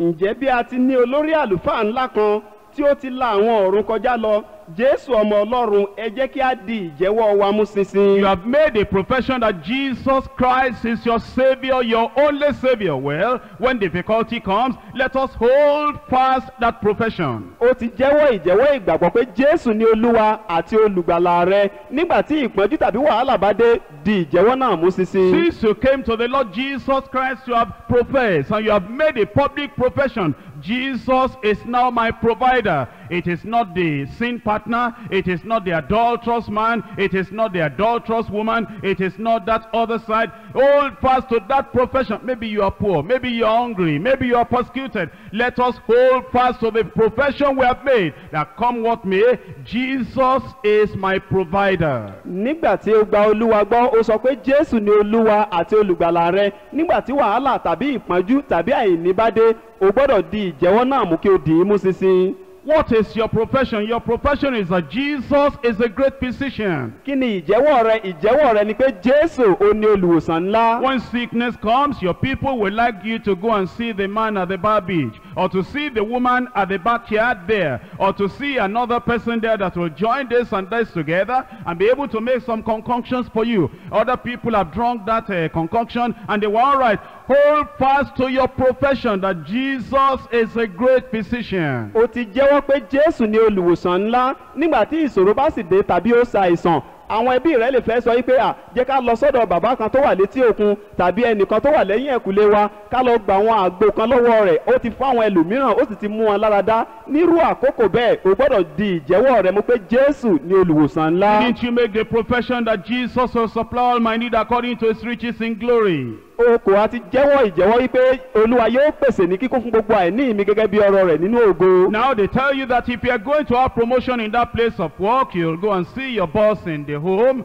and whatever he wants, because that's the only way. And you know the condition in which we are now. You know the country yourself. You are not a little boy or little girl. You know what to do. That if you pour water, then you'll be able to step on fresh, wet ground. But you say, no, I'm not going to do that. I'm not going to go that wrong direction. My profession is that Jesus Christ will promote me. Promotion does not come from the west or from the east, north or south, but promotion comes from God. He sets up one, he puts down the other. Bóyá níbi iṣẹ́ rẹ òun fẹ́ ìgbéga lẹ́nu iṣẹ́, àwọn ará ibi iṣẹ́ ń gbà wọ́n sì lè sọ fún ọ wípé o mọ bí wọ́n ti ń ṣe ni, o wàá lọ sílé ọ̀gá, ńgbà tó bá lọ sílé ọ̀gá, ohunkóhun tó ọ̀gá bá sì sọ fún ọ láti ṣe, ìwọ náà ṣe ó bá dá mi síwájú ó lè rílẹ̀ tútù tẹ nígbà tó máa sọ irú nǹkan bẹ́ẹ̀ fún ọ nírú àkókò bẹ́ẹ̀ o gbọ́dọ̀ rántí ìjẹ́wọ́ tí o ti jẹ́wọ́ pé Jésù ó ní olùpèsè mi ó ní olùgbéga mi Ọlọ́run ló máa ń gbé ní ga tó bá gbé àwọn ẹlòmíràn ga á sì rí àwọn mìíràn sílẹ̀. As a child of God, 1 Timothy chapter 2 verse 9, it's not something you do not know, but they will tell you in your place of work and say, you know, this way you are dressing, what is the matter with you? Don't you know how to do this? Don't you know how to do that? At least your church is not here. When you are going to church, you do like they want you to do. But when you are coming to this place, because you know working in a bank is a rare opportunity, don't be careless with this thing. Therefore do it this way and do it this way. But you know the word of God, and you have said, no, I'm not going to do this because I know what the word of God says very clearly. You will hold on to your profession of faith. Ó mọ nǹkan tí ó wà nínú ìwé Timothy kìíní orí ìkejì ẹsẹ̀ ìkẹsàn-án ó mọ ọ̀rọ̀ Ọlọ́run tó yẹ kó wà níbẹ̀ nígbà tí àwọn ènìyàn níbi iṣẹ́ rẹ̀ tí wọ́n bá ti ń sọ fún ẹ pé o kì í sọ ọmọdé báwo ló ṣe ń múra báyìí ìwọ tó ń ṣiṣẹ́ nílé ìfowópamọ́ ó mọ̀ bí wọ́n ti máa ń múra tó o bá múra dáadáa kí wọ́n ó rí ọ gẹ́gẹ́ bí àwọn ènìyàn tó kù tí wọ́n wà nínú ayé wọn ò ní fojú dáadáa wọn nílé fi wọ̀ ọ́ nírú àkókò bẹ́ẹ̀ o gbọ́dọ̀ rántí ọ̀rọ̀ Ọlọ́run kó mọ irú ìdánilójú tó ní nínú ọ̀rọ̀ Ọlọ́run. In Philippians chapter 1 verse 27. Ìwé Fílípì orí ìkíní ẹsẹ̀ kẹtàdínlọ́gbọ̀n. Only let your conversation be as it becometh the gospel of Christ, that whether I come and see you or else be absent, I may hear of your affairs, that ye stand fast in one spirit, with one mind, striving together for the faith of the gospel. Kìkì kí ẹ sáà jẹ́ kí ìwà ayé yín kí ó máa rí gẹ́gẹ́ bí ìhìnrere Kristi pé yálà bí mo tilẹ̀ wá wò yín tàbí bí èmi kò sí kí èmi kí ó lè máa gbúròó bí ẹ ti ń ṣe pé ẹ̀yin dúró ṣinṣin nínú ẹ̀mí kan ẹ̀yin jùmọ̀ ń jìjàkadì nítorí ìgbàgbọ́ ìhìnrere pẹ̀lú ọkàn kan. So then we cannot give any excuse that because of where I am, where I work, what my family is, we cannot give any excuse that is the reason we are not standing firm and standing fast. Torí ìdí èyí kò sí àwáwí kan tó yẹ pé a lè ṣe wípé bóyá torí bí iṣẹ́ mi ṣe rí bí ẹbí mi ṣe rí bí àwọn ibi tí mò ń gbé bí ó ṣe rí bóyá torí ìdí èyí ni kò fi lè dúró lórí ọ̀rọ̀ Ọlọ́run. Now we go to the next point. Unfortunately, there was a problem in this church in Pergamos. A ó lọ sí ipa tí ó kàn a wá rí pé ó ṣe ní láàánú yí pé wàhálà ó wá wà nínú ìjọ tó wà ní Pergamos. Sometimes when you look at a Christian and you see very many good points and you see steadfastness and you see faithfulness and you see that this Christian, with all the persecution, with everything that you bring against that individual, the fellow is standing fast. You think that everything is all right, but no, it's not always all right. Nígbà tí o bá rí Kírísítẹ́nì kan tó bá wo ìgbé ayé rẹ̀, ìdúróṣinṣin rẹ̀, ìgbàgbọ́ rẹ̀, irú ìgbé ayé tí irú ẹni bẹ́ẹ̀ ń gbé, nígbà tó bá yàtọ̀ sí wàá ṣàkíyèsí àwọn nǹkan mìíràn tó wà nínú ìgbé ayé irú ẹni bẹ́ẹ̀ wàá rí i pé ohun gbogbo kò lọ déédéé. You know, sometimes when you look at a church and you see that church standing uncompromisingly for the doctrines of the word of God and being very active and doing evangelism and sending people on missions and having a good church and having this and having that and teaching the word of God, having Bible reading on the Monday Bible study and Sunday worship and wanting to cover the Bible, regulating everything by the word of God, you think everything is all right. Everything may not be all right. Nígbà tí o bá rí ìjọ mìíràn bóyá irú ìjọ bẹ́ẹ̀ wọ́n jẹ́ ìjọ tó kún fún ojúṣe nínú iṣẹ́ ìhìnrere nínú ọ̀nà tí wọ́n gbà dúró lórí ọ̀rọ̀ Ọlọ́run wọ́n rán àwọn ìránṣẹ́ Ọlọ́run lọ sáwọn ilẹ̀ òkèèrè bákan náà ni wọ́n dúró lórí ọ̀rọ̀ Ọlọ́run tí wọ́n ń ka Bíbélì bóyá ní gbogbo ọjọ́ ajé báyìí tàbí ní ọjọ́ ìsinmi wàá sì wá wò pé ohun gbogbo tí wọ́n ń ṣe ló dàbẹ̀ pé ó dúró lórí Bíbélì wàá lérò pé ohun gbogbo òun ló ti rí bó ṣe yẹ kó rí ṣùgbọ́n ó lè má rí bẹ́ẹ̀. You see, without revelation from Christ, you will think that you are okay. You'll think that your church is okay. You will think that everything is all right. There is nothing to correct. There's nothing to repent of. There is nothing to change. There is nothing to transform. There's nothing to adjust. Nígbà mìíràn tí o bá rí ìfihàn ara rẹ tàbí ìjọ rẹ tàbí ìgbé ayé rẹ wàá wò pé kò sí ohunkóhun tó yẹ pé ó nílò àtúnṣe mọ́ nínú ayé mi kò sí àwọn nǹkan tí mo ní láti ronúpìwàdà nítorí rẹ̀ wàá wò pé ìgbé ayé rẹ pé ó ti dára tán ṣùgbọ́n nígbà tó bá fi ìfihàn hàn ọ́ ni wàá tó rí àwọn àléébù tó sì kù. Here we come to the problem of false doctrine and evil association. níhìn láti wá rí ìṣòro ti ẹ̀kọ́ èké àti dídarapọ̀ mọ́ àwọn ẹgbẹ́ búburú. Look at verse 14. wo ẹsẹ̀ ìkẹrìnlá. But I have a few things against thee, because thou hast them there that hold the doctrine of Balaam, who taught Balak to cast a stumbling block before the children of Israel, to cast and to eat things sacrificed unto idols, and to commit fornication. ṣùgbọ́n mo ní nǹkan díẹ̀ rí wí sí ọ, nítorí tí ìwọ ní àwọn tí ó di ẹ̀kọ́ ti Bálámù mú níbẹ̀, ẹni tí ó kọ́ Bálákù láti mú ohun ìkọ̀sẹ̀ wá síwájú àwọn ọmọ Ísírẹ́lì, láti máa jẹ ohun tí a parúbọ sí òrìṣà àti láti máa ṣe àgbèrè. So also thou hast them that hold the doctrine of the Nicolaitans,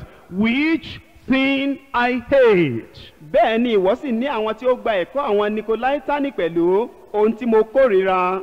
You see, in a church like ours, o lè rí nínú irú ìjọ wa báyìí. we stand in a very great danger. a ní ewu ńlá kan tó yẹ kó dàbẹ̀ kó wà níwájú wa. Any church that wants to grow numerically, if that church is not careful, it can push on and push on and push on, wanting to grow, until you do not know when you begin to compromise. nígbà tí ìjọ kan bá ń làkàkà tó sì ń ṣe làálàá láti dàgbàsókè láti pọ̀ ní iye, tí wọ́n sì ń tì í síwájú tí wọ́n ò bá kíyèsára, ìgbọ̀jẹ̀gẹ́ yóò wọlé. A church that is always wanting to look for multiplied numbers, increased numbers, if that church is not careful, he'll be very slow now to correct adulterers and the fornicators and the drunkards and the gamblers and the backsliders, because if you correct them, they might run away, we might lose them. So to keep that number and to keep our number growing large,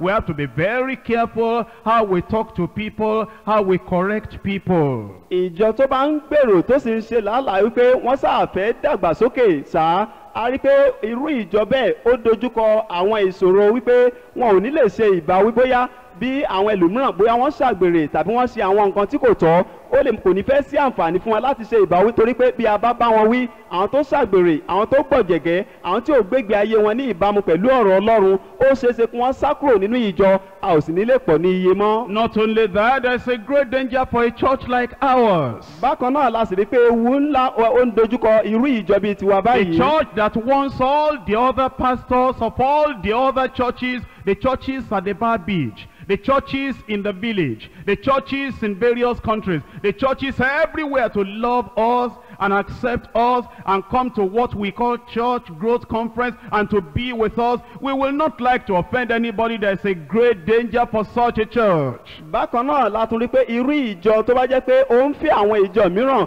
àwọn ìjọ létí òkun, onírú àwọn ìjọ káàkiri à ń fẹ́ bóyá láti pe àpéjọpọ̀ àwọn ìjọ káàkiri, a fẹ́ pè wọ́n pọ̀ bóyá ká lè kọ́ wọn, ká ní ìdàpọ̀ pẹ̀lú wọn, pẹ̀lú gbogbo onírúurú bóyá àwọn nǹkan tó lòdì tírú àwọn ìjọ bẹ́ẹ̀ ń ṣe, a rí pé a gbọ́dọ̀ kíyèsára. The tendency is, let's be careful now so we don't offend, those people that still believe that Mary can save you. So we don't offend those people that burn candle. We don't offend those people that burn incense. We don't offend those, those key leaders in the religious circle that have 2 wives and 3 wives, and the pastors that are still drinking. Let's be careful now. So because when we were alone by ourselves as deeper life, and we were not, wanting to influence anybody, just carry on deeper life work, that was all right. But now that we want to influence this and influence that, we better be careful now what we say and what we preach. There's a danger for such a church. irú ìjọ tó yẹ pé ó ń fẹ́ láti kó àwọn ìjọ mìíràn mọ́ra, ó lè ṣe kó jẹ́ pé irú àwọn ìjọ bẹ́ẹ̀ ó lè jẹ́ àwọn ìjọ tó yẹ pé wọ́n ń gbé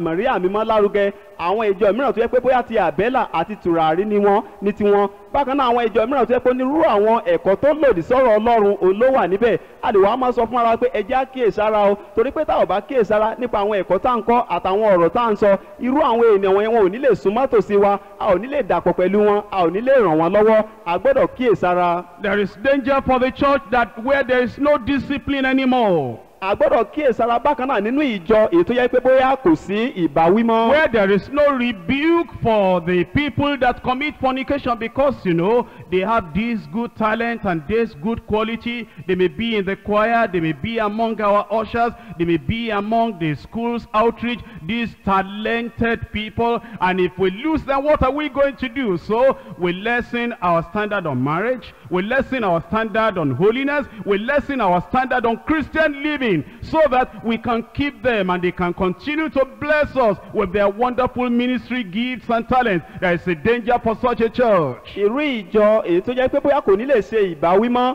fún àwọn ẹlòmíràn, bóyá tí wọ́n wà nínú ìjọ, ó lè ṣeéṣe kó wà bóyá láàrin àwọn tó ń wàásù fún àwọn ọmọ iléèwé gíga àti àárín òṣìṣẹ́ nínú ìjọ. Irú ẹni bẹ́ẹ̀ bóyá pẹ̀lú gbogbo àwọn ẹ̀bùn àtàwọn tálẹ́ǹtì tí irú àwọn ènìyàn bẹ́ẹ̀ ní, pé tá a bá wọn wí irú àwọn ẹ̀bùn tí wọ́n ní wọn ò ní lè lò wọ́n mọ́ nínú ìjọ. Àwa bẹ̀rẹ̀ sí ní tẹ̀ díẹ̀díẹ̀, a ò nígboyà mọ́ láti bá irú àwọn ènìyàn bẹ́ẹ̀ wí. You see that a woman becomes rebellious in the church. You see that a woman begins to teach other people, you can go and marry whoever you marry. We are there in the church, will defend you. You can go and commit fornication. You can go and do this or that. They tell them in different ways. They may tell them through vision, tell them through revelation, or tell them through some other methods. Now the coordinator cannot talk. If the coordinator is going to talk, wants to hear his sister so-and-so that advised me to do it, his brother so-and-so that advised me to do it. If you are going to talk, you cover your mouth. You say, well, I'm telling you this privately. You shouldn't have done that.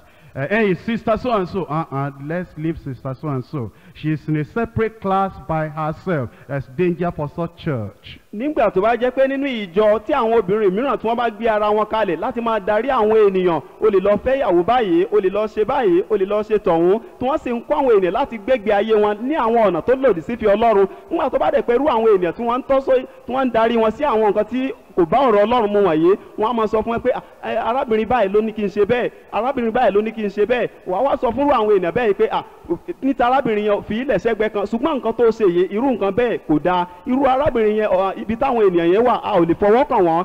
Láti kíyèsára ìwú wà. Leadership is a very serious thing. Láti jẹ́ adarí ó jẹ́ nǹkan tí ó le pọ́nrán. Leadership is a difficult responsibility. Láti jẹ́ adarí àríkó jẹ́ nǹkan tó yẹ pé ó jẹ́ ojúṣe tí ó le. Some of you are leaders in your district church or in any local church. Leadership is a lonely kind of life. Láti jẹ́ adarí ó jẹ́ ìgbé ayé tó dàbí ẹni pé ṣe ló wà níwọ nìkan. You are going to offend people if you are a good leader. O ní láti mú àwọn ẹlòmíràn tó yẹ kó wọ́n fẹ́ lò. Those people that like to commit fornication, that like to walk carelessly, when you take your stand and say, this is what I know from the Bible, this is the way this thing is going to go, they are going to abuse you. They are going to say you are, this or that, you are aggressive. They are going to even abuse you. Some of them are going to come directly to you to tell you to your face that they don't accept your leadership. Leadership is a great responsibility. If you are not ready for that abuse, if you are not ready for that insult, if you are not ready for the misunderstanding, if you are not ready even to be stoned and to be crushed and to be crucified, and for everybody to say, well, it's too hard, it's this and that, you cannot be a leader. Láti jẹ́ adarí ó jẹ́ nǹkan tó yẹ pé ó lè pọ́nrán, tó yẹ pé àwọn ẹlòmíràn wọ́n wà nínú ìjọ, wọ́n fẹ́ máa gbégbé ayé wọn bó ti wù wọ́n, ṣùgbọ́n nígbà tí ó bá pinnu láti bárú àwọn èèyàn bẹ́ẹ̀ wé, wọ́n á bu ẹnu àtẹ́lù ọ́, wọ́n á sọ̀rọ̀ tó lòdì sí ọ. Àwọn mìíràn àti ẹ̀gbójúgbóyà láti wá dojúkọ ọ́ kún ó sọ fún ọ lójúkojú wípé nǹkan tó ṣe báyìí irú nǹkan bẹ́ẹ̀ kò dára. Nígbà tó o bá sì lè dúró kí o dojúkọ gbogbo irú àwọn ìpọ́njú àbáwọn ìdojúkọ ní bẹ́ẹ̀, àrí pé irú adarí bẹ́ẹ̀ kò ní lè dúró. People like freedom and liberty. Àwọn ènìyàn fẹ́ràn òmìnira. They like to talk the way they want. Wọ́n á fẹ́ láti sọ̀rọ̀ bó ṣe wù wọ́n. They like to go and marry whoever they want to marry. Wọ́n á fẹ́ lọ gbéyàwó níbi tó wù wọ́n. They like to live careless lives. Wọ́n á fẹ́ gbégbé ayé ìgbọ̀jẹ̀gẹ́. They don't want anybody to say anything or preach anything that will correct their dressing. Wọn kò ní fẹ́ ẹnikẹ́ni tí yóò wàásù tàbí tí yóò sọ nǹkan tí yóò sọ fún wọn ó ṣe máa múra. And if you are going to be a preacher, if you are going to be a leader, whether in the local church, district church, or anywhere, you better, before you start that ministry of being a pastor, know that if you are going to be a preacher, you are going to have the hatred of people that matter. And the people that once they speak against you, you become unpopular. If you are not ready for that, you are not in the ministry. Nígbà tí o bá sì fẹ́ jẹ́ adarí, bóyá nínú ìjọ ẹkùn tàbí nínú àwọn ìjọ mi tàbí ní ibòmíràn tí o fẹ́ ṣiṣẹ́ fún Olúwa, tó o bá múra tó pé kí àwọn ènìyàn kó kórìíra rẹ, kí wọ́n ṣe lòdì sí ọ, kí wọ́n sọ̀rọ̀ lòdì sí ọ, ó túmọ̀ sí pé o tí ì múra tán láti jẹ́rú adarí tó yẹ kó o jẹ́ nìyẹn. And so the leader in this church of Pergamos. torí náà adarí ìjọ tó wà ní Págámù He yìí saw the people committing fornication. ó rí àwọn ènìyàn tí wọ́n ń ṣe àgbèrè. And he saw those people that were teaching them to eat things sacrificed to idols. ó sì rí àwọn tí ń sọ fáwọn ẹlòmíràn kí wọ́n máa jẹ nǹkan tí a fi rúbọ sí òrìṣà. No rebuke, kò sí ìbáwí, no correction, kò sí pé kí a tọ́ni sọ́nà, no way of preaching in a stirring manner to tell them to repent. kò sí ọ̀nà láti wàásù lọ́nà tó yẹ kó múnádóko láti pé kó bárò àwọn èèyàn bẹ́ẹ̀ wí. There were even the people that held on to the doctrine of the Nicolaitans, and Jesus said, I hate it, it shouldn't be in the church. bákan náà làwọn ẹlòmíràn tí ẹ wà ń bẹ̀ tí wọ́n di ẹ̀kọ́ ti Nicolaitani mú. Jésù sọ pé mo kórìíra rẹ̀ n kò fẹ́ láàrin yín. And you see, the Lord is still telling us the same thing in this church. ǹjẹ́ o jẹ́ mọ̀ Olúwa sì ń sọ nǹkan kan náà fún wa nínú ìjọ yìí. Our having church growth conference does not close our eyes to the truth of the Bible. ṣíṣe ìpàdé ìdàgbàsókè ìjọ kò di ojú wa sí nǹkan tó wà nínú Bíbélì. Whoever will come, will come. Whoever will go stand on the teaching of the Word of God. ẹnikẹ́ni tó bá máa wá yóò wá, ẹni tí ó sì lọ yóò lọ, ṣùgbọ́n dúró lórí Bíbélì. The Word of God makes us to understand. You see, the flesh likes to be petted and pampered and praised and appreciated and excused that, well, that adultery, that fornication, we know it is the flesh. The spirit is willing, but the flesh is weak. They like preachers that will tolerate them and accept them and patch them up and manage them. If you are going to stand on the Word of God, that's the only time you are faithful unto the Lord who has called you. àwọn ènìyàn arípí ara ó máa ń fẹ́ pé kí a máa bọlá fún òun, ká máa yin òun, ká máa kẹ́ òun, ká máa gẹ òun. nígbà tó bá sì fẹ́ dìde lòdì sí gbogbo àwọn àgbèrè àti onírúurú àwọn nǹkan tó lòdì sí ìfẹ́kúfẹ̀ẹ́ ara báyìí, onírúurú àwọn nǹkan ló yẹ kó máa dìde sí ọ. nírú àkókò ìgan lọ́lọ́run sì ń retí ìjólóòótọ́ rẹ. In Exodus chapter 23 verse 2. Exodus orí ìkejì-lé-ní-ogún ẹsẹ̀ ìkejì. Thou shalt not follow a multitude to do evil, neither shalt thou speak in a cause to decline, after many to rest, or to twist, to distort judgment. Exodus orí kẹtàléní-ogún ẹsẹ̀ ìkejì. ìwọ kò gbọdọ̀ tọ̀ ọ̀pọ̀lọpọ̀ ènìyàn lẹ́yìn láti ṣe ibi, bẹ́ẹ̀ ni ìwọ kò gbọdọ̀ sọ̀rọ̀ lé ọ̀ràn kí o sì tẹ̀ sí ọ̀pọ̀ ènìyàn láti yí ẹjọ́ po. In Matthew chapter 7, reading from verse 15. Matthew orí ìkeje ẹsẹ̀ ìkẹẹ̀dógún. Matthew chapter 7 verse 15. Matthew orí ìkeje ẹsẹ̀ ìkẹẹ̀dógún. And you know, these are the words of Jesus Christ. ǹjẹ́ o jẹ́ mọ̀ eléyìí sì ni ọ̀rọ̀ Jésù Kristi. And here is the head of the church, ní láṣìírí olórí ìjọ. telling those of us who want to be on the side of the Lord, beware of false prophets which come to you in sheep's clothing, but inwardly they are ravening wolves. ó sì ń sọ fún àwa tí a ń wá sọ́dọ̀ rẹ̀ pé ẹ máa kíyèsí àwọn èké wòlíì tí wọ́n ń tọ̀ yín wálé àwọ̀ àgùntàn.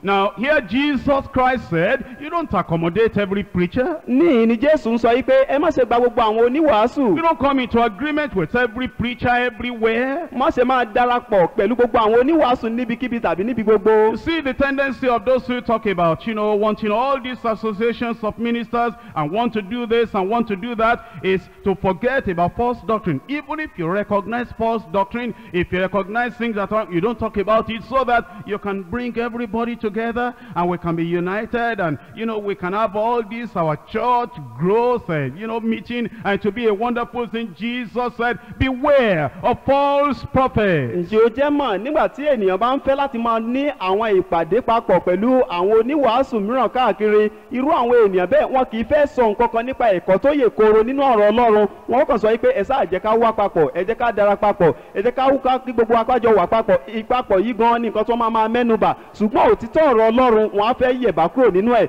ṣùgbọ́n Jésù sọ pé ẹ kíyèsára nítorí àwọn èké wòlíì. The kind of church growth conference Jesus wants is for you to call those people together, tell them the Word of God as it is in the Word of God, without fear, without favor, without modification, without watering it down. Tell it as it is, so that when the trumpet shall sound, nobody will accuse you never told them. irú ìpàdé ìdàgbàsókè ìjọ irú eléyìí tí Jésù yóò máa fẹ́ kí o ṣe ni irú ètò yẹ pé ńgbà tí wọ́n bá wá wàá sọ ọ̀rọ̀ Ọlọ́run fún wọn láì sí ìbẹ̀rù tàbí ojúsàájú, láì mú ohunkóhun kúrò nínú ọ̀rọ̀ Ọlọ́run àti láì fi kún, kó bàa lè jẹ́ pé ńgbà tí Olúwa yóò dé wọn kò ní àwáwí pé o ò sọ fún wọn. What if you say that and they don't come again? tí o bá sọ pé fún òbá wá máa ń kọ́. The church God has given you is enough, strengthening the things that remain, that are ready to die. ìjọ tí Olúwa ti fi fún ọ tí yẹn bá ti wà ń bẹ̀bẹ̀ ìyá dúró lórí ìyẹn, eléyìí tó kù yẹn jẹ́ kí ó ní agbára. In Matthew chapter 16 verse 6. Matthew orí ìkẹrìndínlógún ẹsẹ̀ ìkẹfà. Matthew chapter 16 verse 6. Matthew orí ìkẹrìndínlógún ẹsẹ̀ ìkẹfà. Then Jesus said unto them, Take heed and beware of the leaven of the Pharisees and of the Sadducees. Nígbà náà ni Jésù wí fún wa pé ẹ kíyèsára kí ẹ sì máa ṣọ́ra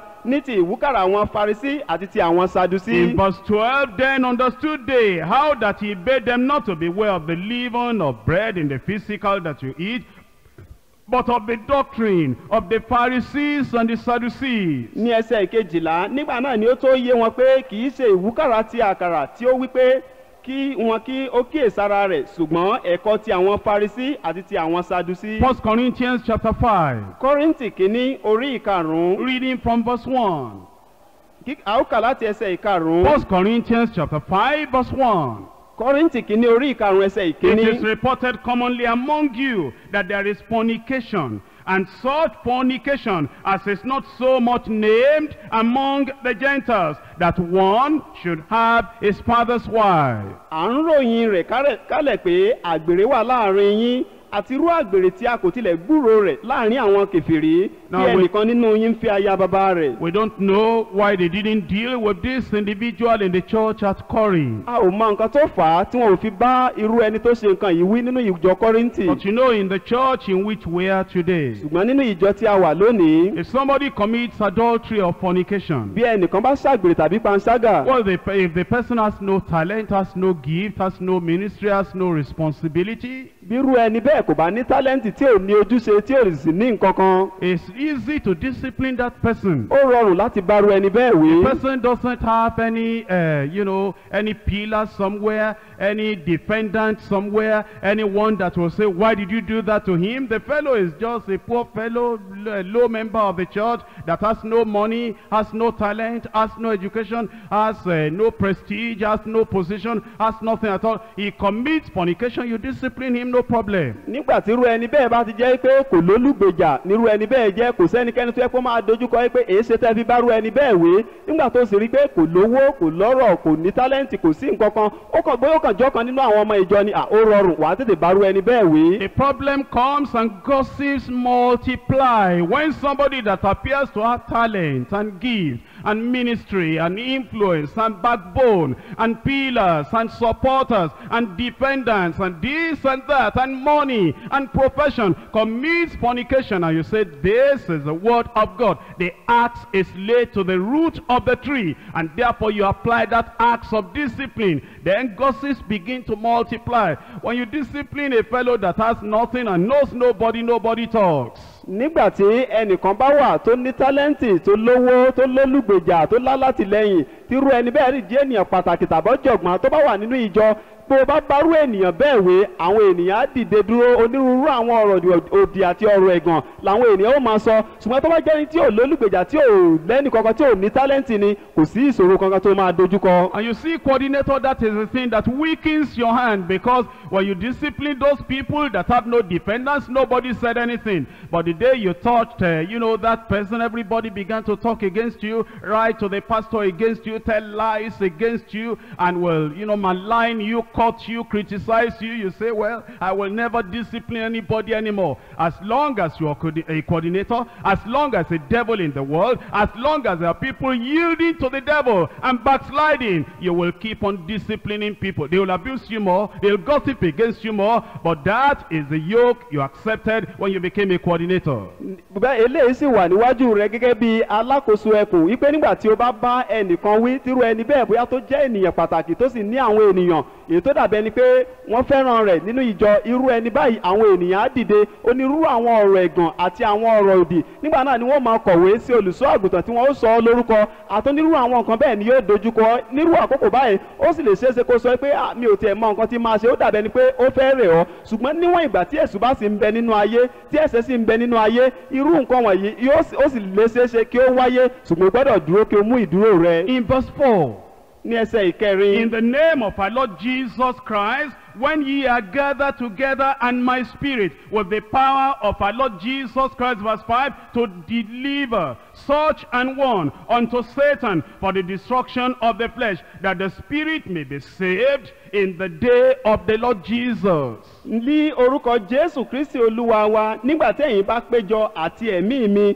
pẹ̀lú agbára Jésù Kristi Olúwa wa, kí ẹ fi irú ènìyàn bẹ́ẹ̀ lé Sátánì lọ́wọ́ fún ìparun ara, kí a lè gba ẹ̀mí là lé ọjọ́ Jésù Olúwa. Well, we know what the Bible says. Be faithful unto the end, and you will have the crown of life. Àmọ́ nǹkan tí Bíbélì sọ fún wa, jẹ́ olóòótọ́ dé òpin, ó sì gba dé ìyè. Now the next point is that Christ told this church that now they needed to repent. Ohun mìíràn tí Olúwa tún wá sọ fún ìjọ ẹni pé wọ́n nílò láti ronúpìwàdà. In Revelation chapter 2 verse 16. Ìwé ìfihàn orí ìkejì ẹsẹ̀ ìkẹrìndínlógún. Repent, or else I will come unto thee quickly, and will fight against them with the sword of my mouth. Ronúpìwàdà, bí kò ṣe bẹ́ẹ̀, èmi ó tọ̀ ọ́ wá nísinsìnyí, èmi ó sì fi idà ẹnu mi bá wọn jà. It says you can repent now, and then my sword will cut you away from your sin. But if you don't repent, then the sword will cut you away from God eternally. You'll spend eternity in hellfire, in suffering, away separated from God. Níhìn ló ń sọ fún wa pé kí wọn kó ronúpìwàdà kí idà Olúwa kó bá lè gé wọn kúrò nínú ẹ̀ṣẹ̀ àti gbogbo àìṣedéédé wọn.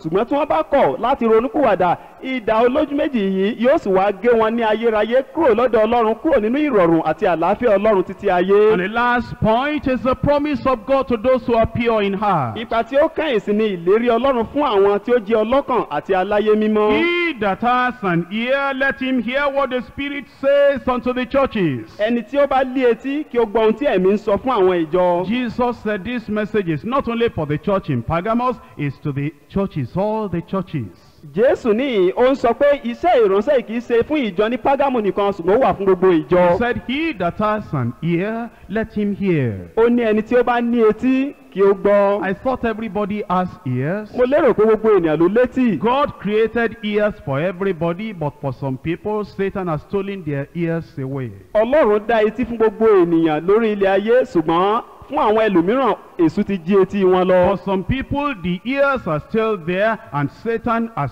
blocked it, that they will not hear the voice of the shepherd. Fún àwọn ẹlòmíràn etí wọn sì wà ńbẹ̀ síbẹ̀, ṣùgbọ́n èṣù ti di etí náà kí wọ́n má bàa gbọ́ ohùn olùṣọ́ àgùntàn. For some people, it is their own free will, volition from the inside, that deliberately close their ears, and they said, I know the word is there, I know Christ is wanting to talk to me, I know the messengers of Christ are trying to turn me in the right direction, but deliberately, with rebellion and stubbornness, they block their own ears of their own free will. Àwọn ẹlòmíràn sì wà tó dàbí ẹni pé wọ́n máa pinnu rẹ̀ nínú ọkàn wọn wípé àwọn fúnra ara wọn pẹ̀lú ìfẹ́ inú ara wọn ni wọ́n fi di etí ara wọn. For some other people, it is their relative, their husband, telling them, don't listen to them, don't listen to them. Or it is their wives telling them, don't hear what they're saying, don't listen to them. And when you say that constantly, consistently, over and over, you block your wife's ear, you block your husband's ear, that your husband, your wife is never going to hear. Àwọn ẹlòmíràn sì wà tó jẹ́ pé aya wọn tàbí ọkọ wọn òun ló di wọn ní etí tí wọ́n sọ pé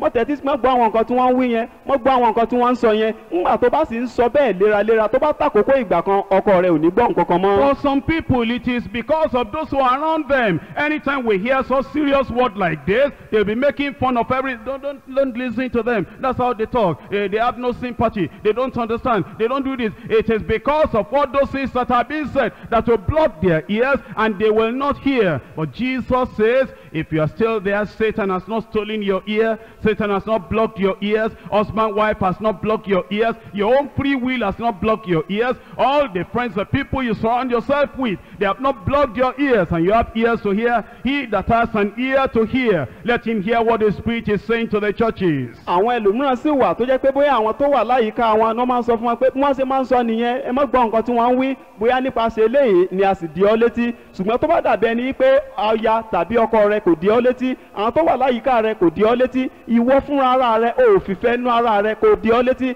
Bákan náà ni èṣù kò wá láti lè di ọ́ létí. Olúwa ń sọ fún ọ wípé ẹni tó bá ní etí kí ó gbọ́ ohun tí ẹ̀mí ń sọ fún ìjọ. If you don't have an ear to hear him now, you will not have an ear to hear the trumpet when he sounds the trumpet for the rapture. Tó o bá létí láti gbọ́ bó ṣe ń bá ọ sọ̀rọ̀ báyìí, o ò ní etí láti gbọ́ ohun ìpè ètí yóò fún ọ nígbà tí a ó bá gba àwọn àyànfẹ́ sókè. To him that overcometh I will give to eat of the hidden manna, and will give him a white stone, and in the stone a new name written, which no man knoweth except he that receiveth it. Ẹni tí ó bá ṣẹ́gun lé èmi ó fi mánà tí ó pamọ́ fún jẹ, èmi ó sì fún lé òkúta funfun kan, àti sára òkúta náà orúkọ tuntun tí a ó kọ sí i, tí ẹnikẹ́ni kò mọ̀ bí kò ṣe ẹni tí ó gbà á. There is a great reward waiting for the overcomer. Èrè ńlá ń bẹ fún gbogbo àwọn aṣẹ́gun. That's the reason we're studying the Bible. Eléyìí ló fà á ta fi ń kẹ́kọ̀ọ́ ní By the grace of God we will be overcomers. Nípa orí ọ̀fẹ́ Ọlọ́run a ó sì jẹ́ aṣẹ́gun. I said we will be overcomers. Mo sọ pé a ó jẹ́ aṣẹ́gun. And then he says he's going to give us a particular reward.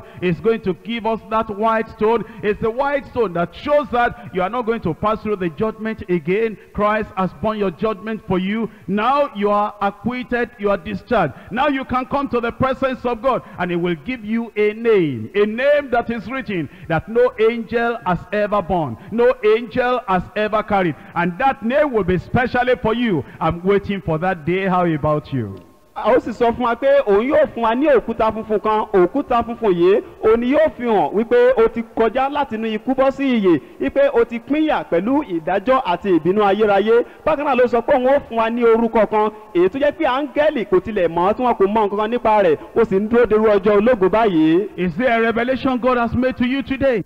Ìfihàn kan àwà tí Olúwa ti fi hàn ọ́ lónìí. Life is not in conformity with the word of God. He wants you to be conformed to his image. Ìgbé ayé rẹ kò wà ní ìbámu pẹ̀lú ọ̀rọ̀ Ọlọ́run. Ó fẹ́ kó o dàbí àwòrán ara rẹ̀. He wants repentance from you. Ó ń fẹ́ ìrònúpìwàdà látọ̀dọ̀ rẹ. A total change of direction. Ìyípadà ti ọ̀nà tó ń tọ̀. A total change of lifestyle. Ìgbé ayé tó yẹ kí ó And yàtọ̀. all the excuses we have been given, we stop to give them. Gbogbo àwọn àwáwí tí a ti ń ṣe kí á dẹ́kun láti máa And ṣàwáwí. say, oh Lord, have mercy upon me. Yes. I want to be conformed to the image of Kí o Christ. sì sọ pé Olúwa ṣàánú fún mi, mo fẹ́ dàbí àwòrán Kristi. Let's rise up and talk to the Lord in Ẹ prayer. jẹ́ kí á dìde dúró kí á tọ̀ Olúwa lọ He's nínú calling àdúrà. you and calling me to steadfastness. Ó ń pè wọ́ àti èmi sínú ìdúró That you will ṣinṣin. not allow the devil to block your ears. Pé o kò ní jẹ́ kí èsù kó di ọ́ létí. You will not allow anything to stop you from this world. O ò ní jẹ́ kí ohunkóhun kí ó di ọkàn rẹ. You will not allow even your own free will to block your ears from hearing the word of Wípé o kò God. tilẹ̀ ní jẹ́ kí ìfẹ́nú ara rẹ fún ara kó di ọ́ létí sí ọ̀rọ̀ You will not Ọlọ́run. allow personal selfish ambition to make you go astray. O kò ní jẹ́ kí àwọn ìfẹ́ ti ara ẹni, ìlépa tara ẹni kó tì ọ́ kúrò nínú ìfẹ́ You Ọlọ́run. will stand on the unchanging word of Pé God. o dúró lórí ọ̀rọ̀ Ọlọ́run tí kì í yí padà. You need to pray. O ní láti gbàdúrà.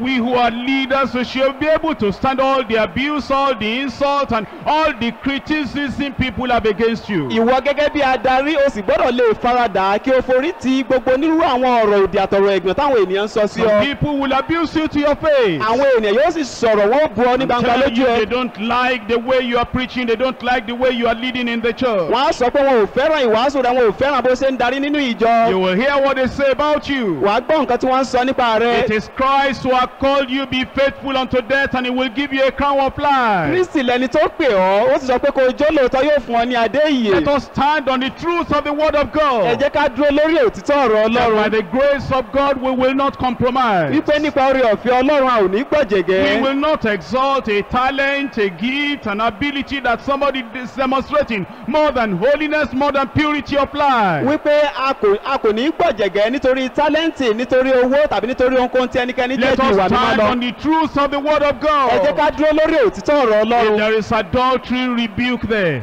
Bí àgbèrè bá wà If bá wọn there wí. is fornication, rebuke them. Bí àgbèrè bá wà bá wọn wí. If they repent, then you give them the word of the Lord, the promise of the Lord. Bí wọ́n bá ronúpìwàdà fi ìlérí Ọlọ́run fún If they wọn. don't repent, they will perish. Bí wọn kò bá ronúpìwàdà wọn yóò ṣègbé. Except ye repent, ye shall likewise perish. Ó ní bí ẹ ronúpìwàdà bí kò ṣe bẹ́ẹ̀ ó ṣègbé. Let us emphasize the word of Ẹ God. jẹ́ ká di ọ̀rọ̀ Ọlọ́run mú ṣinṣin sí. These are the last days. Eléyìí ni ọjọ́ ìkẹyìn. Many people are changing. Ọ̀pọ̀lọpọ̀ ló ń yí padà. Many people are going their way. Ọ̀pọ̀lọpọ̀ ènìyàn ló ń lọ sọ́nà Let us àtàrà come wọn. back to the standard, to the centrality of the standard of the word of Ẹ jẹ́ God. kí a wọ́ sàárín gbùngbùn ọ̀rọ̀ Ọlọ́run gan. Never caring what they say, never caring about their gossip. Má ṣe bẹ̀rù ohun gbogbo àwọn nǹkan tí wọ́n ń sọ àti gbogbo ọ̀rọ̀ ẹ̀yìn wọn. Stand on the word. Dúró lórí ọ̀rọ̀ náà. Stand on the word. Dúró lórí ọ̀rọ̀ náà. Abandon false doctrine. Kọ̀ gbogbo àwọn ẹ̀kọ́ If you èké. have been compromising, repent. Bí o bá ti ń gbọ̀jẹ̀gẹ́ ronúkúwàdà. If you have been compromising, repent. Bí o bá ti ń gbọ̀jẹ̀gẹ́ ronúkúwàdà. If you have been ganging up with some people, careless people against your leader in your district, repent. Bí o bá ti wà nínú àwọn ènìyàn tí ẹ ń fọwọ́sowọ́pọ̀ láti ṣe lòdì sí adarí nínú ìjọ ronúkúwàdà. Let us come to the center of the will and the word of Ẹ God. jẹ́ kí a wọ́ sàárín gbùngbùn ìfẹ́ àti ọ̀rọ̀ If Ọlọ́run. you're still a sinner, you need to be born again today. Bí o bá sì jẹ́ ẹlẹ́ṣẹ̀ sílẹ̀ o ní láti di àtúnbí If lónìí. you're a backslider, you need to be restored today. Bí o bá jẹ́ apadà sẹ́yìn a gbọ́dọ̀ mú ọbọ̀ If you sípò have been lónìí. gossiping and abusing and insulting and living a careless life, you need to repent today. Bí o bá ti jẹ́ apadà sẹ́yìn tó ti ń sọ̀rọ̀ ẹ̀yìn tó ti ń sọ̀rọ̀ ẹ̀gàn o gbọ́dọ̀ ronúkúwàdà lónìí. Let this church remain a pure church. Jẹ́ kí ìjọ ẹ̀kọ́ jẹ́ ìjọ mímọ́. Let this church remain a pure church. Jẹ́ kí ìjọ ẹ̀kọ́ sì wà ní ìjọ Let mímọ́. this church remain a pure Jẹ́ kí church. ìjọ ẹ̀kọ́ sì wà ní